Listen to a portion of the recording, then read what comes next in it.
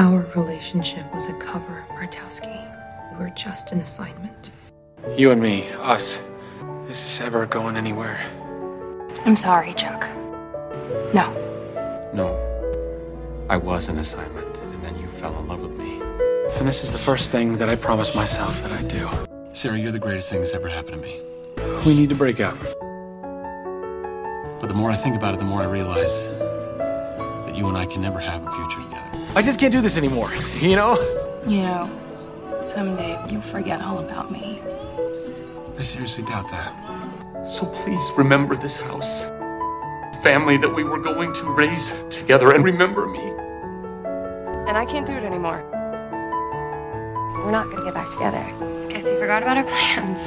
I wouldn't say that. I mean, he did mention having a hot date, so... Well, clearly it's with someone else. Clearly you lied to me in a million different ways. You're my hero, but you are not my boyfriend.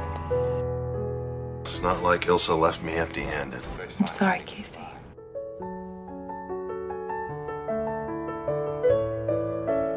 Goodbye. What's that? Just a cheap little trinket I used to think meant something. I remember everything about my red test. She was killed by a ring agent 5 years ago. Sarah, you killed my wife. Killed your wife. Did you really think that I'd be okay with that? It was the worst day of my life.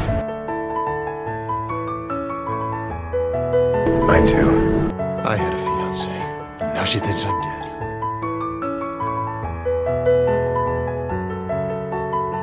Do I know you? You got a daughter, Casey. I made my decision between love and love of country a long time ago. It was the right decision for me. You're fired. What? You're firing me from the Bymore? Bymore? No. I'm firing you as my best friend. Take care. Don't say that. You're not Diane. She needs you, man, okay? She wasn't gonna come.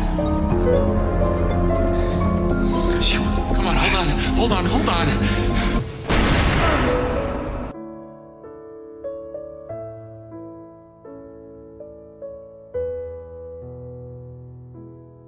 You're gonna be okay, okay? I promise.